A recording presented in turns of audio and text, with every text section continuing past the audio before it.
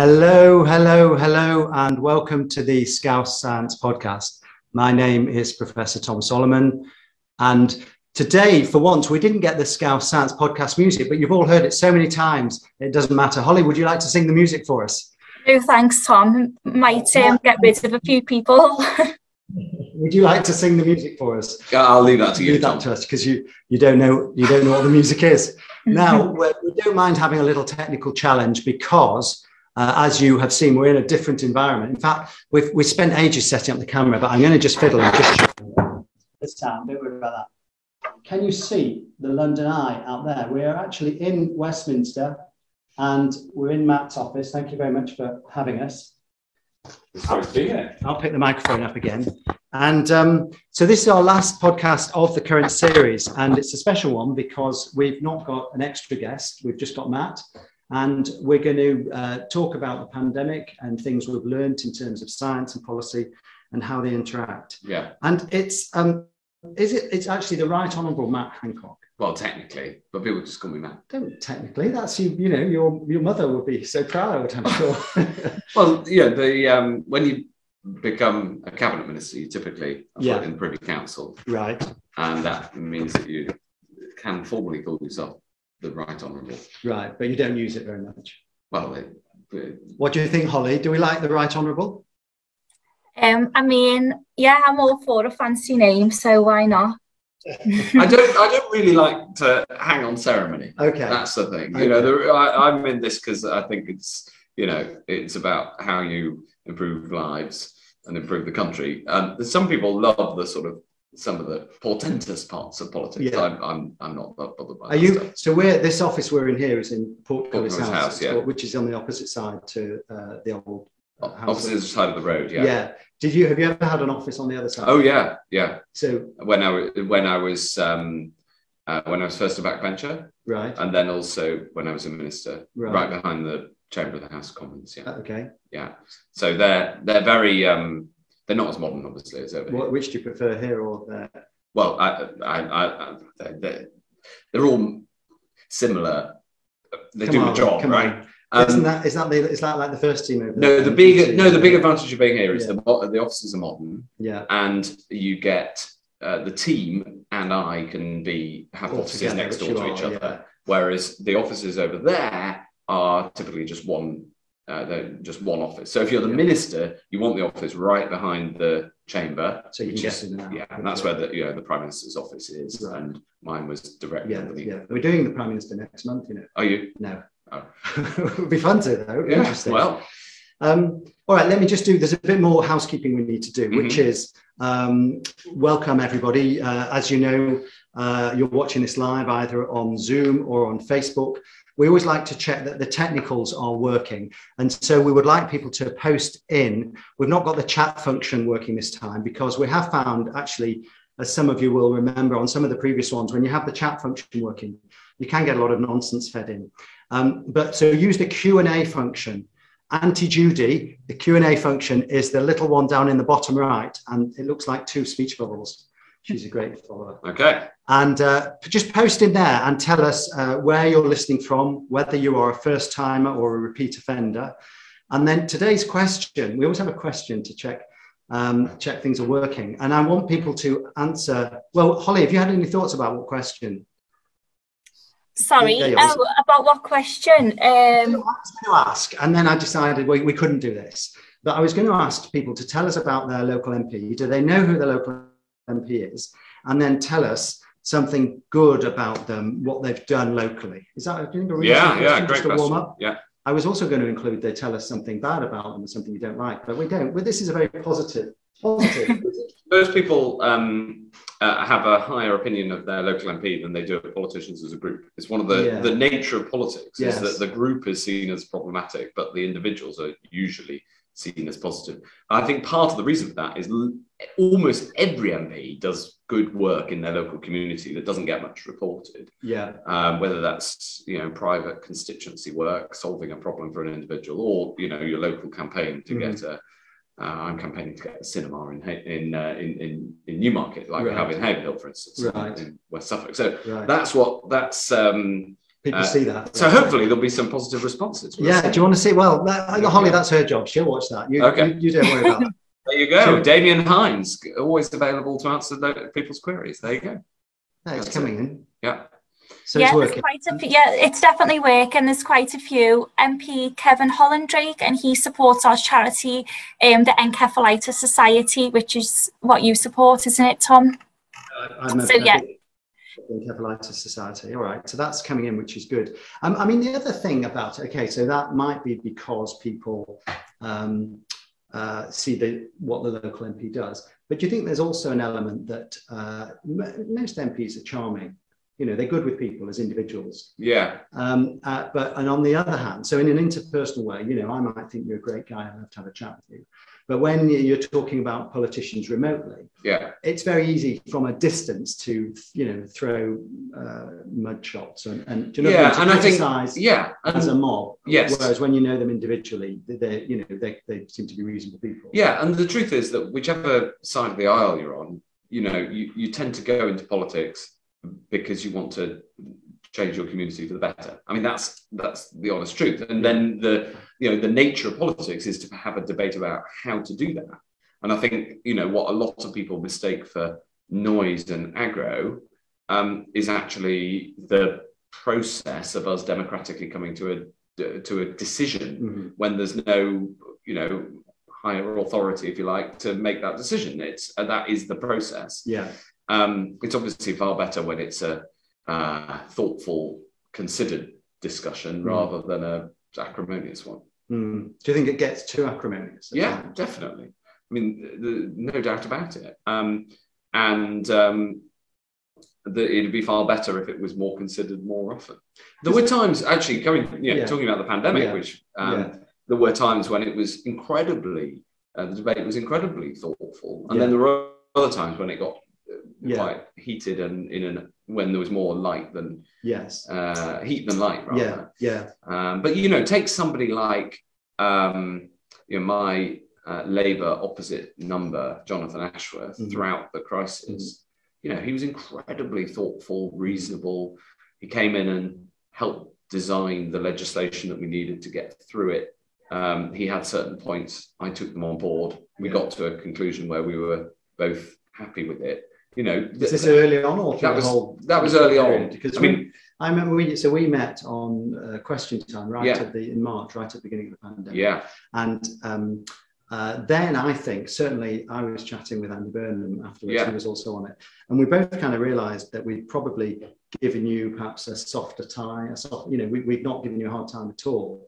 And I think very much at the start of the pandemic, you know, it was all about consensus and, you know, we need to pull together. Yeah. And I suspect, you know, as the pandemic went on, you probably found you got a rougher ride on Question Time. From some, but not all. And it was different in different places, you know. For instance, you know, Liverpool, Manchester, you mentioned Andy Burnham. Yeah. You know, there was a point at which Liverpool and Manchester both had a serious problem at the start of the second wave. And I worked with Joe Anderson, who was then the mayor of Liverpool. And he was absolutely brilliant, collegiate. We brought in the measures that we needed rapidly. We put in financial support. And I just didn't get that from Andy Burnham. Maybe you told him he'd been too soft. Yeah, I did, and he said, "Right, I'll toughen up." Yeah, and you know, he played politics, whereas Joe did what was best in the public health interest. Yeah, and you know, so you did see different people responding differently to the pressure, and some rose to the challenge of that pressure. And others less. Andy, do feel free to. You've just been accused of playing politics. Do feel free to chip in on the comments bar, and he's a great fan of the show, so he may be listening. I don't know if he is today, but we can come back to that. So we are going to talk about the pandemic. We want to talk about the sort of science policy interactions and how all of that works. I've not introduced you properly. Right. I'll just do that briefly. Okay. Everybody knows you were the Secretary of State for Health during the pandemic. Let me go back a teeny bit. So you were born in Chester, I think. Went to King's Chester, posh private school. It was a good school, local independent school. Is it private? Yes, yes. Okay, it's not an accusation. It'll just clarify. No, but it's also not posh. Yeah. Oh, is it not posh? Not really. Okay. I was at a posh private school. Good for you. Yeah, in the Northwest. Well, you obviously got a good education. It's taken you a long way. Okay, let's not fall out over schools. And then you went to Oxford. Yeah. The term posh doesn't offend you, does it? No, it's just a description of my school. That's not how it felt. All right. Listeners from Chester, any others who went to the school, let us know. Yeah. I may be completely wrong, in which case I will apologise. No, it's all right. You did politics, philosophy and economics at Oxford. Then you did a master's in economics at Cambridge. Yeah. You worked as an economist for the Bank of England. And then you've been MP for West Sussex since 2010. Suffolk. Suffolk. Suffolk. Yeah. And you were Secretary of State, I'm not giving everything, but just to give you the highlights, Secretary of State for Digital Culture, Media and Sport in 2018, and then Secretary of State for Health and Social Care during the pandemic. Yeah. So, I mean, that's great. I haven't got any questions about that. I just wanted to set the scene. I mean, there's lots we could talk about in relation to that. But we want to talk about the pandemic and the science. So I thought what would be a good start is just to ask you for a list of the three biggest successes and then the three biggest failures or areas where you learned lessons, and give me the bullet points, and then we can dive into them. Yeah, I may not dive into all of them. I'll choose them. Okay, so I'm going to concentrate on the science. Although the critical thing about the pandemic was the interaction between the science and the public policy and the public. I mean, that was ultimately absolutely at the heart of the pandemic. Obviously, the number one biggest success was the vaccine program. Yeah. It's a bit like when a football team wins. Yeah. Everything that they did is seen as brilliant. Right. Even if they won 3-1 and conceded a goal. Yeah. The vaccine program was an enormous success. Yeah. Of course, there were challenges within it. Yeah. But ultimately, it was a success. So I'm gonna give the vaccine as two examples. Yeah. One is the science, the acceleration of the approval of the science. So not just the virology, the vaccinology, but actually making it happen. But then exactly. Then the we'll come back data science of the MHRA in making sure they could approve it faster than typically. And then the rollout, which was massive operational effort. So obviously the vaccines. That's a big success. We'll go for successes. Second success. The second success, I'd say, is the recovery trial.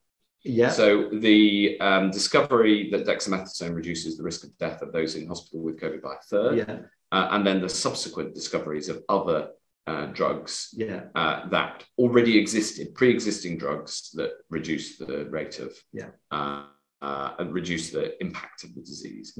Incredibly important. And if I can bracket with them now the antivirals that have been designed for the purpose of treating people with COVID, which means that the death rate per infection is now much, much lower than it was. So vaccines and you've got vaccines, you've got drugs, treatment. And third.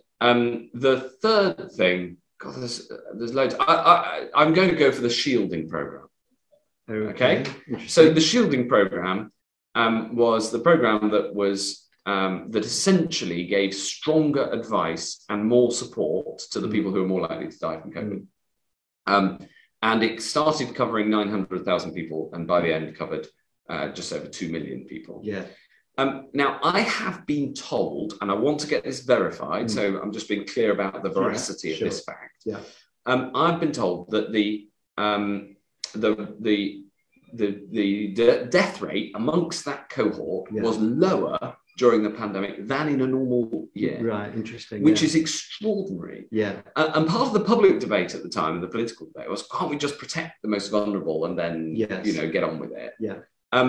The truth is, we did protect the most vulnerable through the shielding program, and the science of who to target and then how to communicate with them and how to ask them to do what was needed, which usually essentially meant more protection and less social interaction. Yeah. It was very successful. Okay. On the more difficult side, so the first thing is the way that some of the rules operated, and we had to iterate on this all the time. Yeah. The worst example of this, without doubt, was the way that the rules around funerals were interpreted in the first instance. Okay. You know, people not going to their spouses' funerals, people not going to their children's funerals. Really horrific. Really horrific. It was unintentional. And when we saw that that's how things were playing out on the ground, we then modified. Yeah. And so you had to iterate these rules. Yeah. But some of the initial, I mean, that was really, really harrowing. The second thing I'd point to is actually a scientific one, which is the global consensus that a coronavirus could not be transmitted asymptomatically. Yeah. Okay. And the allied presumption that therefore the tests wouldn't be valid on asymptomatic people. Yeah. It turns out neither of those things were true. Yeah. And that had consequences. Big consequences, yeah. So there's two. A third, it's difficult. I mean, there's a load of operational things that were difficult, okay. The third is that in this, again, this is something we put right, but only in the summer of 2020, was that with care homes, the challenge with care homes, this is really important that we learn the right lesson here. Yeah. The challenge with care homes was the transmission of the disease by staff working in more than one care home. Transmitting. Yeah. And there was this big debate about people leaving hospital to go into care homes. Yeah. But the evidence is that the number of infections that got into care homes through that route was really relatively small. Yeah. You know, just under 2% on the research. Of course, you can't care for people in care homes without people. Yes. And we didn't really want to major on this point during the pandemic because we didn't want to hit them. We didn't want to imply that we were blaming the staff, which we weren't, and I'm not. The point is that if we brought in the policy that you could only work in one care home at a time earlier, then we would have reduced the transmission into care homes. But did you know that earlier? No. No. So that was one of the things that became apparent as time went on. Yeah. Gosh, I mean, that's a really interesting choice of both your successes and failures. I should declare I'm conflicted in terms of the successes. So I chaired the funding committee right at the beginning of March that approved the development of the Oxford vaccine. Yeah. And also that approved Peter Horby's trial of the recovery trial. Yeah. So, but I would agree. Yeah, well done. They were good days' work. Yeah. Yeah. You sit on a lot of funding committees and trudge through a lot of applications. But okay, all right. Well, let's just get back to the issues in terms of policy, etc. So, I mean, the vaccine program clearly has been a big success. Yeah. And I've heard you talk before about how determined you were that looked like the only escape, really, the only way out. Yeah. And then when were you aware that it looked like it was going to deliver? Well, the honest truth is we didn't know for sure until November 2020. Right. But I had a confidence, I had a faith in it, basically. Yeah. And my faith was based on the fact that it was so important that one of the vaccines worked that I had a confidence that something would come off. Yeah. And in a way, we were, if you think about it, the first two vaccines that through the pipe both worked very effectively, the Pfizer and Oxford. Yeah. And since then, actually, the other vaccine have come forward much more slowly. Yes. And some of them that got approved later couldn't get the manufacturing up to scale, for instance, because that's difficult as well. Both of the first two. Yeah. Well, I put it more down to human ingenuity than luck. Yeah, it was a combination. Exactly. Yeah. So I had a faith all the way through that something would come off, but that faith was not widely shared. And there were a lot of people saying it'll never happen, and it was a combination of expectation management in case it didn't happen as well as it did, as early as it did. Okay. But I think some people were more sceptical. So, I mean, in terms of the lessons learned or failures, etc., I mean, I think most people recognise, maybe you as well, that our initial lockdown was slow and that that lives were lost because of that. And I think certainly I will accept that, you know, in an unprecedented situation, nobody knew quite when to do what. And you know, you're not necessarily going to get it right with something completely new. Is that a fair summary? Yeah, well, I think, you know, thinking about this interaction of the science and the public policy, you know, that wasn't we were trying to make a scientifically based decision and we based it on the advice. I think Patrick Vallance has said, you know, the scientific advice was followed in all instances in that decision. And it's a real challenge. Right? Because firstly, the lack of data was extraordinary. We thought we were further behind European nations than we were. And the biggest sort of scientific debate was how long will this last for? And how long would people tolerate lockdown? And that's the sort because the presumption was after 2 or 3 weeks people wouldn't tolerate it. They'd be out on the street rioting or just ignoring it. And it turns out that the public have been brilliant. Absolutely. So all right. So but also whenever anybody says to me it was, you know, debates the timing of it. Actually, you've got to also consider what if the advice had been to go later, right? So you're always trying to make the best judgment based on the information you have in front of you. And the, you know, scientific advice, it was unclear. We were all unclear. And I've had the benefit of, it's an interesting exercise. So I look back, I've done a lot of interviews for the BBC, and, you know, it's so easy with hindsight for someone like me to come and criticize somebody like you. But actually, because I've done loads of interviews, I've looked back at them all and almost everything I predicted was wrong. Right. So, you know, it's very... But this is the scientific method in practice, right? Because you should be humble in the face of when things go wrong and when hypotheses aren't true. And that's how we progress. That's the scientific method. All right. Well, we're talking about humility in the face of when things go wrong. So the first lockdown, like I said, I think anyone, you know, whatever their persuasion, would probably accept difficult decisions.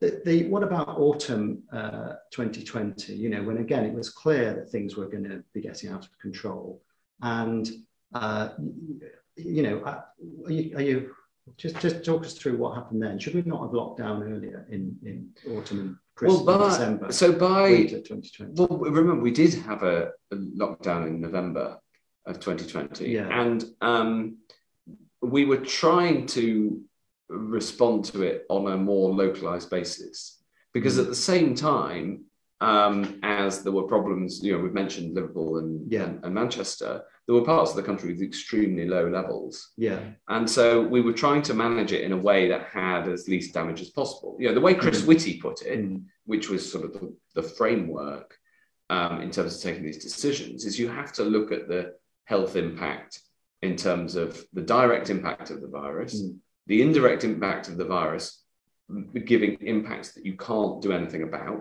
So, for instance, there are cancer treatments that it's unwise to proceed with during a pandemic, notwithstanding the policy position with respect to the pandemic. It's just that if there's a pandemic, then you don't want to take somebody's immune system down to zero, or you want to do that in fewer cases, is the balance in favour of doing that. That's the second type. The third type, the indirect impact in terms of other health measures, if of the system having that extra burden on it, in particularly the NHS, and then the fourth type of impact, which is the impact of the lockdown measures themselves.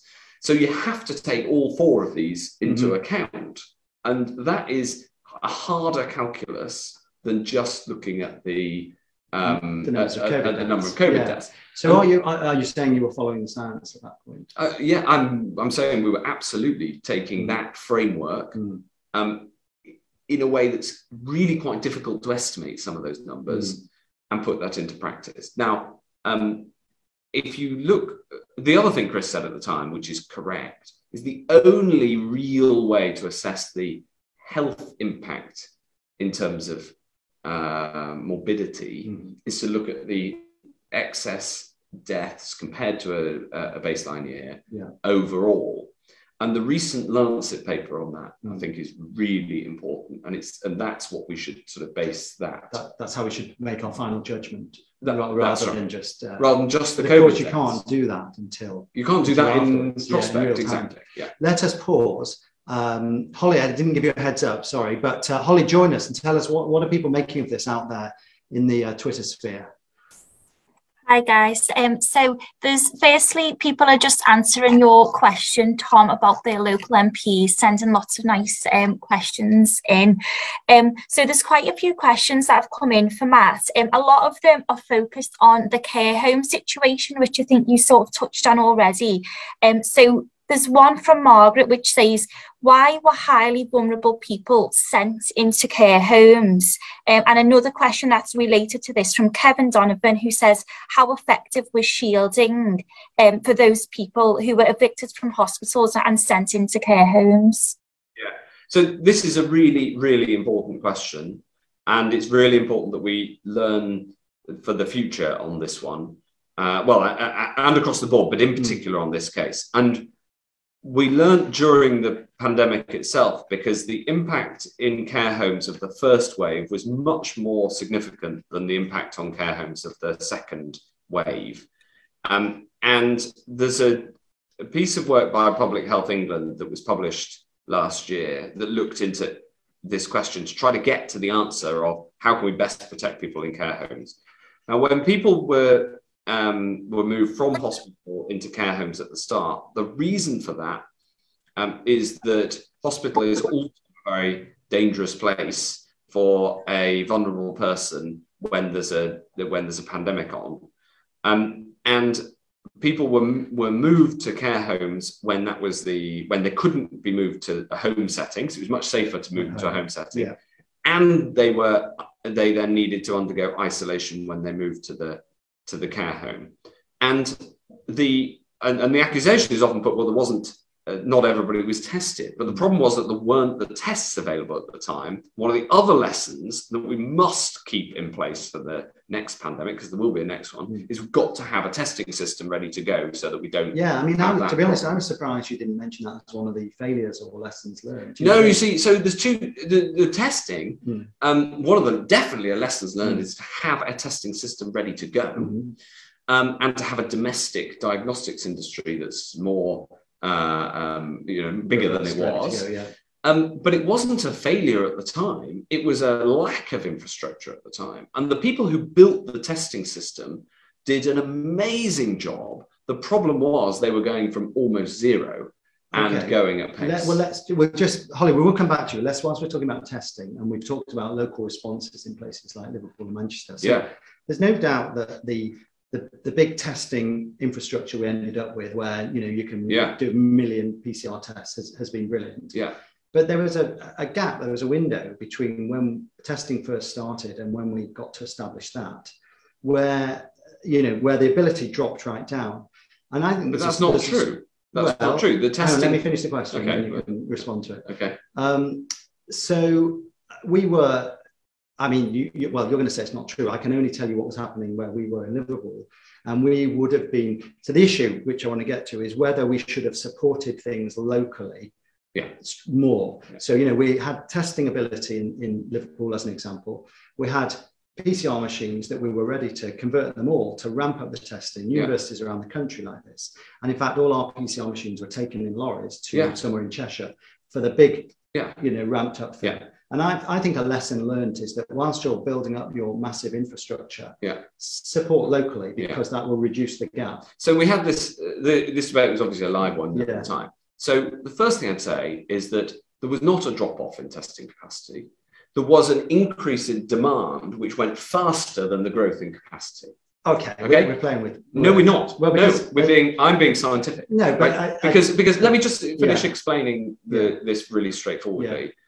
It's about, there were two lines on the chart, not just one. There was a line in the chart that went up, which was testing capacity. And then there was a line that went up that was testing demand, which was exponential because the growth of pandemics is naturally exponential.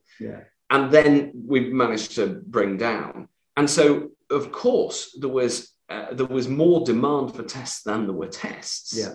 But that wasn't because of a lack of growth in capacity. It was because of a lack of a starting point. And I guess the point I would make, you're right, it didn't drop, but the point I would make is that the capacity would have gone up quicker locally if we'd not moved all the kit and moved all the people, moved all the reagents. I understand the argument. Yeah. I would be very surprised if that's the conclusion of when we look at it. And the reason is that instead of having PCR machines dotted around, we had PCR machines in what became big testing factories. And the rate limiting factor on the number of tests was the logistics of getting the right test tested fast and returned. And of course, especially if you're centralizing it rather than doing it in the university lab over the road from the hospital. But the problem was that I visited many of those university labs, not your one, but many of them. And the problem was, if it's in the middle of a lab, you've got two people working the machine. You've then got on the scale that we needed. We simply couldn't have accelerated. Like I said, one, I'm not saying we shouldn't have done the mass. Sure. But it's about the gap. But anyway, Holly, come back, Holly. We've lost you. Let's have a few very quick questions and very quick answers, if it's possible. Yeah. Because otherwise, we're getting into trouble with people for not. They think we're boycotting their questions. One sentence each way. Let's see how far we get. Okay, great. So Colin McIntyre is asking, given your non-science PPE background, Matt, what did you do to increase your science knowledge when becoming health secretary? That is a great question. Well, the number one thing is that my economics, actually, I found useful because although the subject matter is different, the statistics required for economics and the statistics required for epidemiology are actually quite close to each other because it's ultimately the interaction of science and human behavior.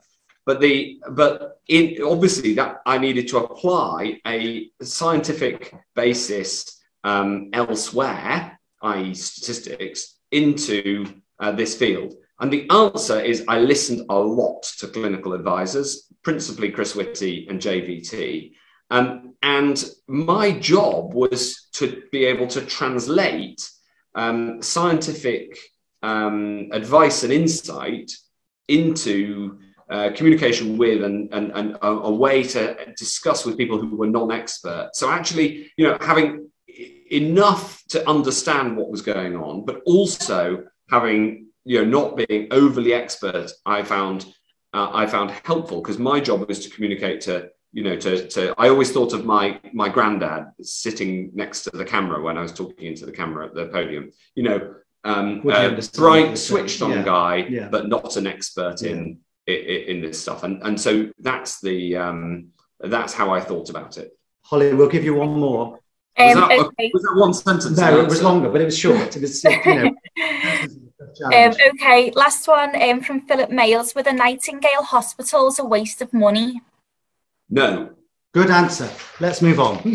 The answer is they were an insurance policy. Yeah. They were used. Lots of people say they were never used. Not true. If you were one of the people treated in a Nightingale hospital, you'd be glad they were built. But crucially, they were an insurance policy because we didn't know the point at which the infection was going to cap out when we put them in place. Thanks. I'm going to come back to something that was raised by Colin. This question of appropriate backgrounds for people. Yeah. Now, so clearly, I don't want to particularly revisit the argument about whether, should the minister always have a background in whatever it happens to be, because clearly that's not the way UK government works. Yes. But I guess my question is this. I think currently of the third, well, let me ask you. Right. I don't want to catch you out. I'm not trying to catch him out. Jump in if Go on. He's got his I don't know. I won't know the answer. Well, you might. How many cabinet ministers have a science background? I know Therese Coffey does. I think she has a PhD in chemistry. There's one other, I think, Alex Sharma has a physics background. Okay. So that's 2 out of 31, 32. Right. Which is small.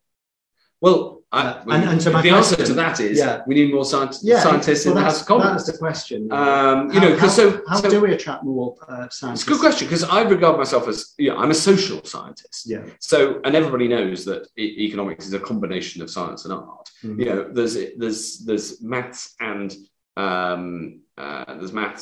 and statistics in particular deeply embedded in it. Yeah. But it's also about how that interacts with human behavior. Now, human behavior can be studied and should be studied scientifically, but it isn't a hard science. My view is that having a combination of the two is actually what you need when your job is to represent the people in the decision taking. And I have seen circumstances where people who are subject matter experts sometimes find it hard to get the perspective, in the same way that if you're not a subject matter expert, you need to make sure you do the work to understand the subject as best as possible. Yeah. Okay. So, but I at times it was like I had brilliant advisors around. Yeah, and I was at university with Chris, and so I think you've had good support from the whole team. And one thing I want to think about a little bit is the way that scientists and politicians interact. Yeah.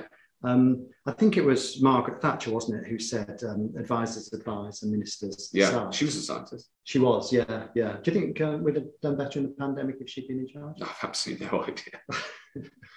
All right.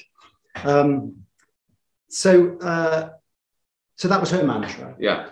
The mantra of this government seems to be we follow the science. Well, I always like to use the phrase all decisions were guided by the science. Right. Because I agree with the principle that advisors advise and ministers decide. Yeah. And we live in a democracy, so that's right as well as accurate. So why did you say guided? I use the word guided because sometimes you need to make bigger calls, taking into account bigger considerations. Let me give you one example. In the vaccine program, there were some people in the system saying, well, in order to protect those who are most vulnerable to COVID, we're going to need 30 million of these vaccines. And I said, no chance. We've got to have one for every adult in the country because everybody's going to want this vaccine. Yeah. That was essentially a judgment either way, how many to buy. It was a judgment. And my judgment was that we needed more. We needed one for everyone. In the same way that if I hadn't intervened, the Oxford jab would have been developed not by AstraZeneca. Now, in the normal translation of science into pharmaceutical, into medicine, you'd normally leave that to the university and the company to sort out for themselves. But I just knew that the moment we had a vaccine, there would be massive international pressure, and I wanted it made onshore. I'm an internationalist. I'm not I believe in international trade, but on this occasion, because of the geopolitical sensitivity, I wanted it made onshore, and that's an example of a consideration out with the science. I think it's much more honest to say guided by the science. I wish you'd all been saying that from the start instead of we're following the science, because there are several problems with saying we're following the science, and one is sometimes you're clearly not following the science. I think the science would suggest one thing. But also, what's the science, right? Well, exactly. The science is the amalgam of opinions. And the way the opinions change. I think the proper way the proper way that it works is that you have groups of scientists, however organized, they advise the senior scientific officers, culminating in the CMO. And the CMO advises ministers, having taken into account all of scientific consideration. There were people who were professors saying things that were in my view, deeply unscientific. Yeah. About you've got the whole alternative SAGE. You know, the fact that we had an alternative scientific advisory. So you need to have a way of ensuring that when I needed a scientific opinion, I could get one, and I had high quality scientific advice, but then took the decisions based on that. Do you think so? This arrangement that we've had where Chris or Patrick or JVT or Patrick were up there in Downing Street, you know, on the podium with you or with Boris Johnson or somebody. Again, I can see a lot of sense in that because it sort of provides a unified focal point.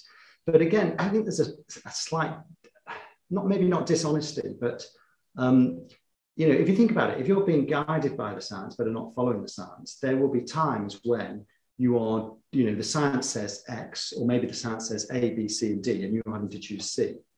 Yeah. And the problem with everything funneling through that single channel is it kind of implies potentially that there is just one science, and here it is. And I've chatted with colleagues and friends. I just wondered whether an alternative model would have been the scientific advisors do a separate briefing, you know, perhaps just before the political advice, where they're actually able to lay out what the options were a bit more. And I think the advantage of maybe laying out the options and say, if you take face masks, saying early on, well, you know, this is the thing with face masks, the evidence, you know, there's a range of evidence points, there's a range of opinions, we're not completely sure. For the moment, we don't think they're needed. And that setting that out might have actually got rid of a lot of the sort of back chat then of all the other scientists who look and think, well, these guys haven't considered everything properly. Well, I think that the fundamental root of how to solve this problem is the challenge of communicating risk-based decisions through the media environment to the general public. Yeah. And this has always been a challenge. I think that in some places, actually, we did it during the pandemic better than I've ever seen it done, because it's really hard. And people like Chris Whitty and JVT and Susan Hopkins and Jenny Harries and Patrick Vallance, you know, they did I think a very, very, very good job of communicating. Whether both at they did do separate scientific briefings. Yeah. They did also go on the media, you know, one-on-one, and they stood next to the Prime Minister or me or another democratically elected person. That's why, you know, that was our legitimacy to be there, and their legitimacy was their subject matter expertise. And communicating risk in the public sphere is really hard. We thought a lot about it right from the start. I think, again, where we got it best was in the vaccine program. So, for instance, you know, the decision to go full transparency on negative events on the vaccine program was, in my mind, obvious and the only right thing to do. But it wasn't an easy media call, because those things could have been blown out of proportion in the way that, you know, negative things are blown out of proportion sometimes. But the media behaved responsibly and took it very seriously and tried to explain risk. I think we got that, you know, that I think that went well, and is one of the reasons that the vaccination uptake was so high. But this communication of uncertainty is really hard. And what we tried to do was be as straight as possible about what we did know, what we didn't know, and with what confidence we knew what we knew. But it's never easy. Let us jump to Holly and see what's happening out there in the rest of the world. Hi, so I'll try and be quick with these few questions. So there's one here that's from Kevin Donovan, who's saying, isn't the answer to so many questions that over more than a decade, running down the NHS and local authorities and health services and outsourcing to a range of questionable providers are bound to leave us unprepared to handle a pandemic? The answer to this is that firstly, the NHS was better funded and had more people than ever before at the start of the pandemic. But the bit that I really disagree with Kevin on is the point about outsourcing. Because what we actually discovered in the pandemic is that there is no way we could have responded as effectively as we did. And whatever you think about the response, the level of response would have been less good if we hadn't worked collaboratively between government and its agencies, including the NHS, the academic world, and the private sector. We needed all three or all four of those. It was absolutely vital, for instance. There's no way we could have produced the vaccine this quickly without AstraZeneca and Oxford Biomedica and Wockhardt and the rest. No way. And the same was true of many different areas. It is the collaboration and teamwork that makes it happen. Okay, a few questions about PPE. So were the government too slow to deliver on PPE, and why the faulty PPE clothing? What a waste. That's coming from someone. So actually, this is an example that we were talking about the reporting of proportionality. When we bought PPE at such scale, when you buy anything at that scale, some of it is going to go wrong. Yeah. And the amount, I haven't got the proportion in my head, but the amount that went wrong was not a particularly high amount, given the sheer scale of the purchasing. We had the big stockpile of PPE. We burned through it very quickly. And when we were buying from very early, from before it started getting used up. But it became the most in-demand global item in a very, very short space of time. And so it was very, very tough. And I've said before that there were individual shortages of PPE in some places, but there's no evidence that there was a national outage. We got pretty close to it, but there wasn't. So actually, I take my hat off to the people who were buying PPE. It wasn't me. I didn't have anything to do with the contracts themselves, but the people who were buying PPE, they worked incredibly hard to keep people safe.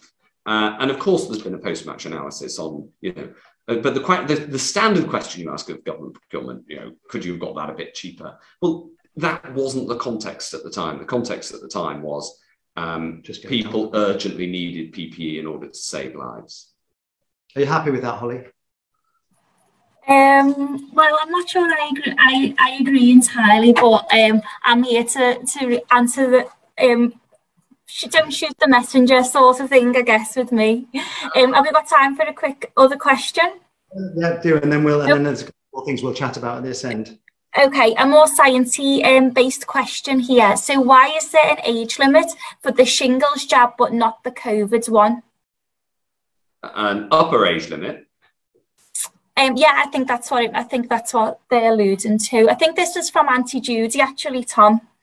Yeah, okay. I told you Auntie Judy had been there. She's a great I'm not an expert in the shingles jab. So I might be able to help with that one. Okay. It cost you. There you go. Pass it over to the clinician. That's what I would have done if we'd been at the podium. This one's for you, Tom. No. Yeah. Clearly the COVID jab has been given to a whole range from children all the way through to the very elderly because the benefits outweigh the risks. The shingles jab is not used nearly as much in this country as in places like America and Europe. And there's a big debate going on about whether we should be using it more widely in the UK. And actually, that's something you mentioned in Encephalitis Society earlier, of which I'm the president. That's one of the things we're pushing on there because the shingles virus also causes brain infection and encephalitis. So the short answer is it's about risk benefit and health economic analyses. And at the moment in this country, its use is limited because I think the feeling is that the tipping point's not reached, but we are pushing on that. Let me move on to a couple more things with this end here, because Matt Ashton is the Director of Public Health in Liverpool. People sent questions in advance. Yeah. And so, of course, Liverpool, it's just thinking about regional response versus national response. Yeah. Clearly, with some elements, the local response, you talked about working with Joe Anderson for local control. There are also things where, for example, Liverpool did the mass testing program to see would it work, could it help? Yeah. And Liverpool was involved in the events research program. We had the first big party. I remember. First party. Where were you? Would you like to come? No, No, I remember watching it, seeing it on the news. Yeah. Yeah. Any former colleagues of yours that like to do a bit of partying now and again? No idea. I'm about to get rugby tackled. No. But seriously though, in terms of the local response, yeah, with things like public health, again, that ended up being, tracking and tracing ended up being sort of not outsourced, but done nationally. Maybe again at the expense of doing. Yeah. So here, I think there's more of a point. So on the testing, because it was essentially a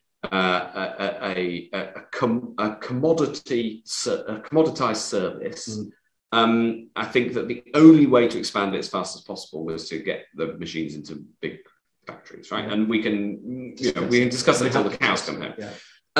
On tracing, I think that the local element is incredibly important, because that's about the human interaction and local knowledge and community knowledge.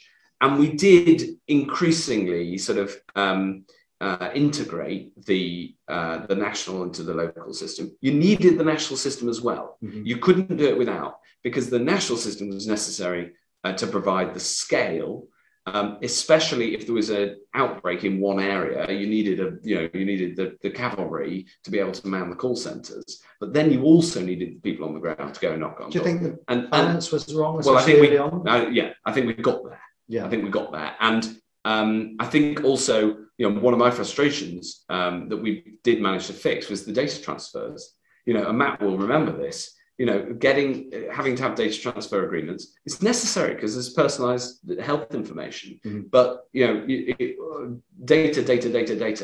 And with the vaccine effort, again, we got the data architecture right from the start, and it was and that local national interaction was much easier. But with contact tracing, the local was crucial, but you couldn't have done it without the national. I remember a conversation with my Spanish opposite number, and I said, "What about your contact tracing? We've got this challenge that we can't integrate the national to the local easily enough."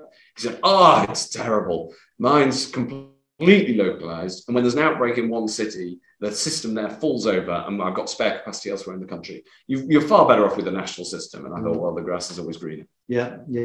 Do you feel, so Public Health England, as it was then, is now the UK Health Security Agency. Yeah. Before it was Public Health England, it was the Health Protection Agency. Yeah.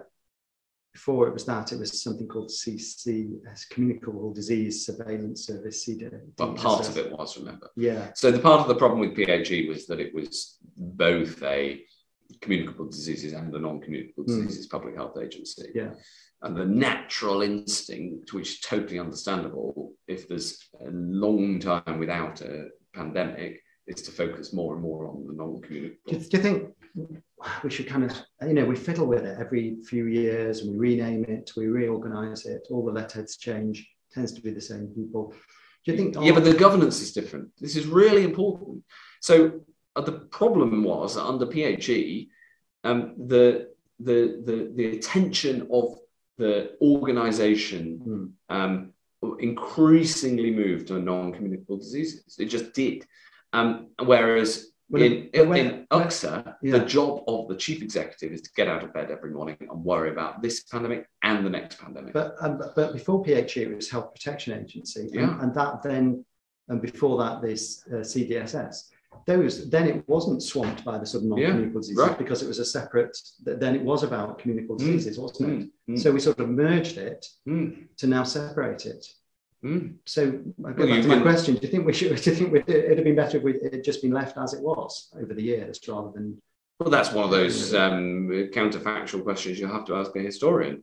My view is that I was the health secretary with a single public health agency where it was evident that its job had been increasingly focused on the peacetime, if you like. And do you think so part of, people like Matt and others working in public health. Yeah. I mean, the other question is, and one of our punters online said, if it had more funding. I mean, I just wondered when the pandemic started, there was contact tracing, etc. There was a bit of me that looked at what was happening and just said, why don't we just say, we've been doing public health in this country for 200 years. It was invented in Liverpool, actually. He was the first public health doctor. a guy called William Henry Duncan. But why didn't we just say to the public health teams, and they do all this contact tracing, you know, for sexually transmitted diseases, other diseases, why didn't we just say, you guys, you know what you're doing, just tell us how much money you need, just ramp up what you're doing? Yeah, it's a good question. I come back to my conversation with my Spanish counterpart. We'll do that alongside. So there's a different. Yeah, so ramp up the local. Yeah. A bit like the testing. Yeah. So the reason that the local and the national didn't interact at first was largely data flows. But that's I think that's an open question, because that is essentially where we got to. Yeah. Okay. All right. Data. Just give me a moment for me to check. I've got my sort of wrapping up kind of question. Okay. Which we'll come to. Okay. I just want to check I'm not going to get into trouble for. If I was a proper journalist, I wouldn't be doing any of this. You know that. Well, what you would be doing is you'd be doing it without telling me you're doing it. Yeah, but I'm a very honest, open guy. Yeah. So give me a moment just to check. There's nothing really important that I'm going to get into trouble about for missing out. Do you feel you've had have we discussed properly this area of science and policy and communication? Are there big things you've wanted to say that I haven't asked you? Well, I think that the single most important thing in that space is that we really analyze now for next time the way that the both internal communication and external communication is done, and think very, very hard about it. Okay. And there are lots of different elements to that, but I just think it's too easy. It would be too easy now for the scientists to go off and continue doing the science. And I hope that we keep some of the improvements, like accelerated access to regulation for new drugs, and for the policy officials to go off and do their thing. Yeah. The interaction of the two is so important. We mustn't lose that link. So I have found a couple of things that I did want to mention or just discuss briefly. I mean, one is, so like you've said, it's really important we learn the lessons and take them forward. Yeah. I'm slightly worried, if I'm honest, about, so you'll remember, well, you won't remember, but my understanding is after World War II, everybody wanted to forget about it and move on. Right. And, our Prime Minister made an announcement in Cornwall in mid-2021 about how we were going to fund all this future research on pandemic research. And right. In Liverpool, we've established the Pandemic Institute, right. But that was with £10 million of philanthropic funding. Yeah. And the scientific community are kind of sitting, waiting, wondering what's happened. I can't remember what the promise was about how much money was going to come. So I'm slightly worried that people will forget and want to move on. And, all this supposed support to prepare us better for the future isn't going to come through. So have you got your checkbook? Well, I don't have a checkbook. In charge anymore. No. But when you're back in charge, could you get the checkbook? Of course, I buy the argument. Of course. There's going to be another pandemic. The only question is when. Yeah. And what disease. And we need to be ready. How do we make sure that those promises... Well, if you think about it, the things that were hardest were the things where we didn't have the systems already, of which, testing and large-scale contact tracing were two good examples. So in your mind, but there's others. Yes. Yeah. Okay. And in public policy, maintaining a problem maintaining a mechanism that isn't needed for some time is actually a really hard problem because the attention drifts. Yeah. But we do it in other areas of life, in particular security. And we did do it for pandemics. We had the 2009 flu pandemic, and I think perhaps part of the reason why this one we were caught unawares is because that one turned out to be mild in the end. It did spread around the world, but it was a mild virus. And I wonder if that meant people were a bit more relaxed about this kind of threat than they should have been. Yeah, I remember all of the preparation that had been done before my time as health secretary was based on the assumption of a pandemic flu. And I don't know why that assumption was made, but that's a big assumption to make at the start of a pandemic preparedness plan. Let's just move on to one other thing quickly, which is we've talked about communication, and we think it's really important, internal communication and external. How are we going to deal with all the sort of anti-science sentiment? Should we deal with it? I mean, yes. Twitter's just been taken over by Elon Musk, who's going to release the whole thing and say you can say what you like. So how do we deal with it? Well, is he? So, firstly, I'm not sure. Well, we'll see how that plays out, and that's subject to a whole other podcast. Right. But I'm actually more of an optimist about this.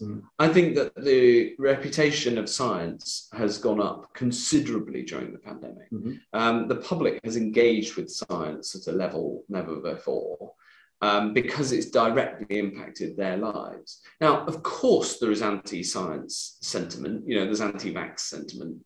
And one of the things that we learned in the how to communicate that worked well, we learned from how we'd defeated the Daesh Islamic State propaganda online, which is not to respond directly to the illogical, but is to counter with a lot of objective positivity.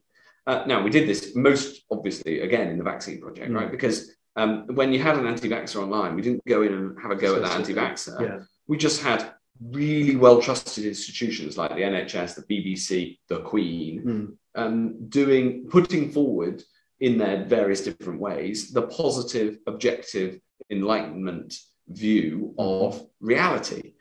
So those of us who believe in science, trust in science and the scientific method, we need to be confident and we need to be on the front foot. We need to be proactive in our communications, and we need to communicate in a way that that non-scientists understand, and not say, well, there's a big divide. I don't think that helps at all. We need to be optimistically positive with the spirit and the values of the Enlightenment, because this is how the future will be built, in the same way that the past 300 years has seen the advance of the condition of man like never before. And so we've got to be positive. Just keep putting out the positive message. Yes. Rather than legislating against, you wouldn't try and legislate against some of these dangerous messages, which frankly can cost lives. Well, I would tackle them, but you tackle them through a positive narrative, and through believing in the power of science. Let me give you one example that I'm very, very proud of.